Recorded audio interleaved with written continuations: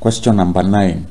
State the difference between glycolysis and Krebs cycle based on the following. Where they occur. Where they occur, we say that glycolysis occurs in the cytoplasm.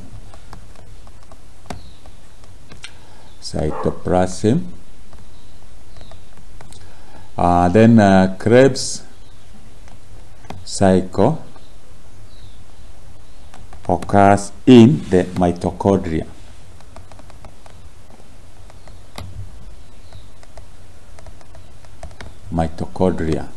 Amount of energy, glycolysis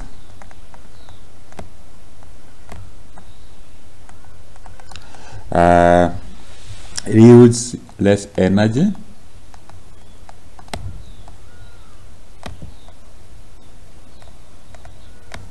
about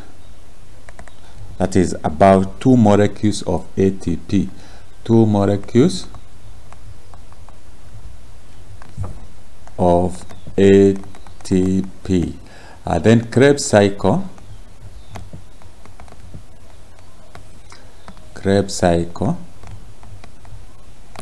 yields more energy,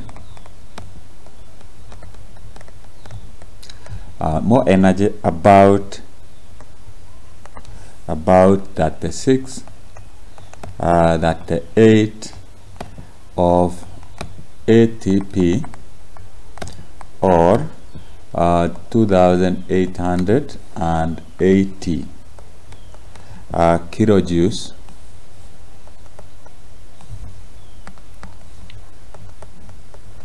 per mole energy.